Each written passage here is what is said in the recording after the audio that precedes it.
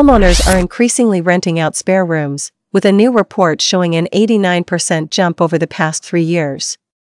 The average monthly rent paid by lodgers has also risen, reaching £739 at the end of 2023. This surge is attributed to financial strain during the festive period and increased mortgage rates. Spare Room is calling on the government to raise the threshold in its rent-a-room scheme, which currently allows individuals to earn up to £7,500 tax-free by renting out a room in their home.